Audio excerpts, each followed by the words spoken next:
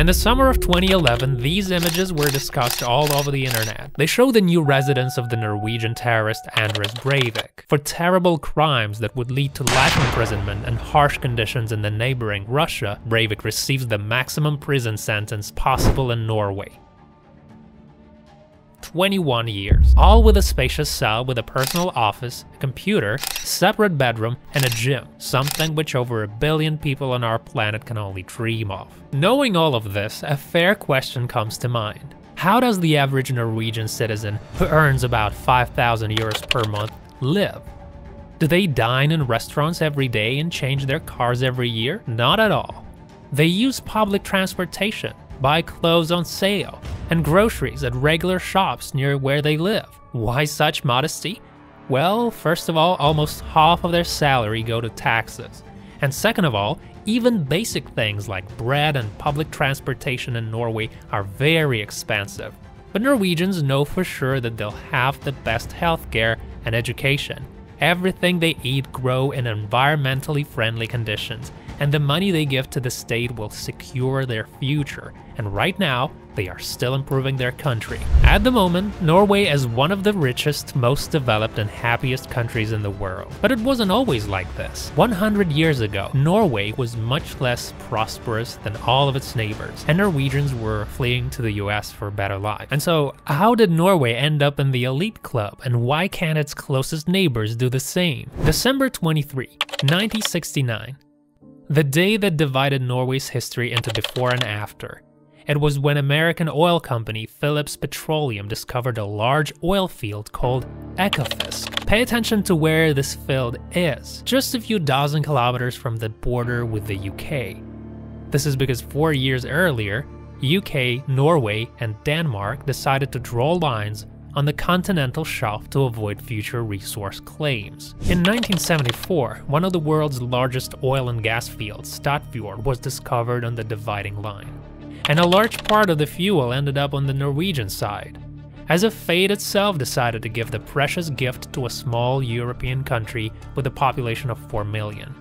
And this time, it seems it didn't make a mistake. History knows examples of how vast oil reserves eventually destroyed countries' economies. Venezuela, Iraq, Libya. People are fleeing from those countries clearly not out of a good life experience. The Soviet Union and currently Russia also became hostages of this oil needle, failing to fully capitalize on the sudden influx of oil dollars. But Norway succeeded, and today it's completely independent of oil that made it rich. What's the secret? This is of course a whole combination of factors. First is governance. Despite the King of Norway, the real management of the country happens by the hand of Storting, formerly bicameral, currently unicameral parliament. Thanks to it, Norway regained its independence in 1905 and elected King Haakon VII. In 1931, Vidkun Quisling became the Minister of Defense of Norway and held the position until 1933. In May of the same year, he created his far-right political party, the National Unity, which would be quite unpopular in Norway itself, but still supported by Nazi Germany.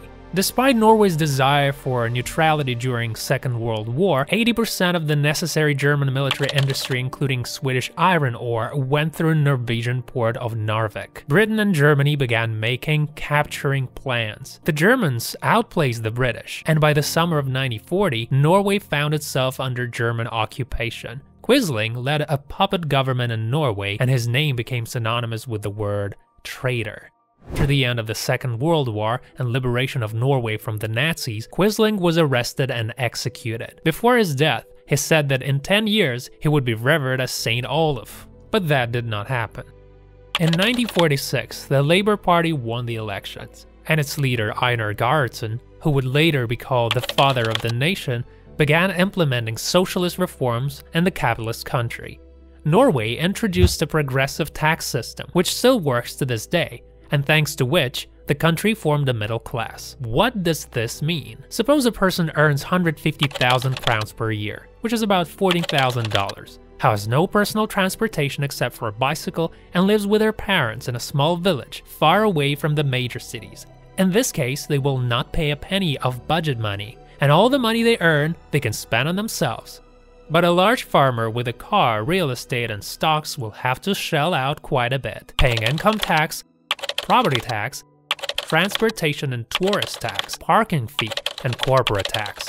Thus, they won't have as much free money, so to say. But at the same time, each Norwegian family receives support for the second child. And in case of a single parent, they have the same for the first child. They have free 9-year education, a credit fund for students, and a pension program for orphan children. And they hadn't even found oil in the North Sea at that time. When members of Storting realized the wealth their country now possessed, they voted to create the state oil company Statoil, now called Equinor, and the Norwegian Petroleum Directorate, which could regulate the industry. They also formulated the 10 oil commandments, including national supervision and control on platforms, Norway's independence from oil suppliers from other countries, development of new industries based on oil, and environmental protection.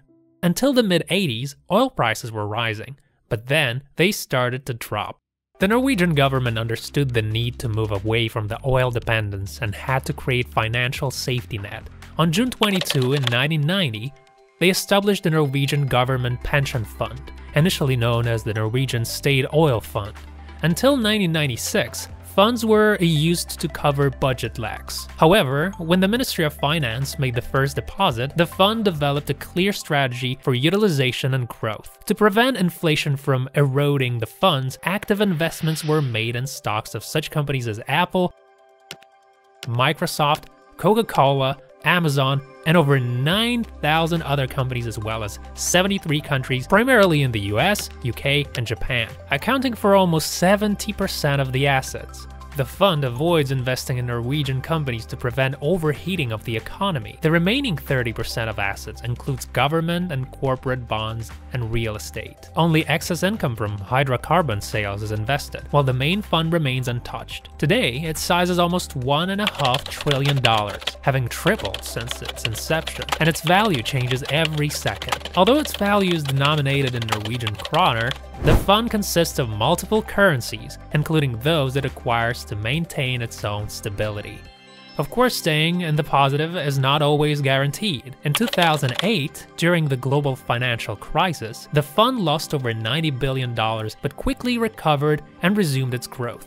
Big losses were also incurred in 2022 after Russia's attack on Ukraine. They sold all Russian stocks, losing $164 billion. But the fund offset these losses through new investments the following year. Today, this fund owns 1.5% of all the world's stocks, making it the largest investor on the planet. The second factor is the small population and resource-rich territory. There are only 5.5 million people in Norway. Dividing national wealth in Norway is quite different from distributing it among the 28 million population of Venezuela or the 143 million Russia. If the entire pension funds were divided among all Norwegians, each would receive around $265,000. This amount would be sufficient in Norway to buy an apartment or a country house, a Tesla, and possibly have some money left for starting a small business. However, this won't happen because the fund was primarily created for the future generations. By the way, in Venezuela, an oil fund was also established with clear rules for use even before Hugo Chavez came to power, and by 2003, it had managed to accumulate $2.5 billion. But the new government quickly spent the money, apparently counting on the high oil prices to last. However, after Hugo Chavez's death, oil prices fell, and Venezuela's economy, entirely dependent on oil extraction and sales, rapidly collapsed. The year 2023, with 538% inflation, can be considered quite successful, considering that in 2018, the country with the world's largest reserves of black gold had 1,700,000% inflation. Another oil-rich country, Libya, also experienced a massive influx in the 70s, but the leader of the Libyan Jamahiriya in those days, Muammar Gaddafi, spent a significant portion of the earned funds on military equipment from the Soviet Union. By the time oil prices fell, Libya, just like Soviet Union, faced serious financial problems and had to embark on the path of restructuring. However, it's also worth noting that unlike Norway, Venezuela, Libya, Iran, and Iraq tried to resist the Western Bloc, primarily in the form of the United States. In the best case, this resulted in economic sanctions, and in the worst case, direct military conflict, leading to dissolution of Ba'athist Iraq and the Libyan Jamahiriya. In addition to oil, Norway has an enormous amount of water resources. On the one hand, this includes fish and seafood, one of Norway's main industries. It is also one of the primary reasons why this European country, a member of NATO and a signatory of the Schengen Agreement, has not joined the European Union. In short, Norway is reluctant to share its signature stockfish, which everyone would fish abundantly if it joined the Union. Furthermore, the EU membership would disrupt established pricing by abolishing fees and introducing cheaper products, potentially displacing local products from store shelves and impacting Norwegian farmers and fishermen. Finally, high prices and absence of EU legislation makes the country less attractive to refugees, who, although present in Norway, are in much smaller number than in countries like France or Germany.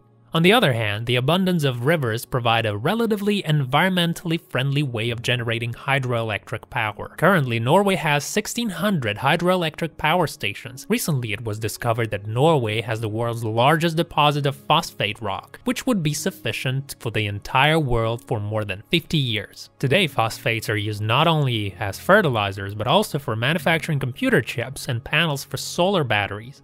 Currently, the main supplier of phosphates are China, Morocco, Russia, United States, and Brazil. But it seems that Norway will lead this list in the near future.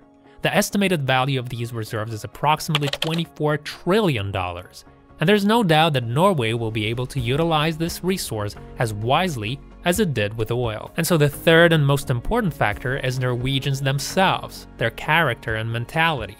You've probably heard and seen what Scandinavian minimalism is all about: simplicity in details and lack of excess. During the oil crisis of 1973, caused by OPEC countries refusing to sell oil to the West, Norwegians, despite the discovered oil fields, had to tighten their belts and limit personal car trips, just like the rest of Western Europe. King Olav V, freed from these restrictions, once took skis and traveled without security in a suburban train. The rest of the time he stood in traffic like everyone else, although the law allowed him to use public transport lane. Currently, 80% of cars sold in Norway have electric engines.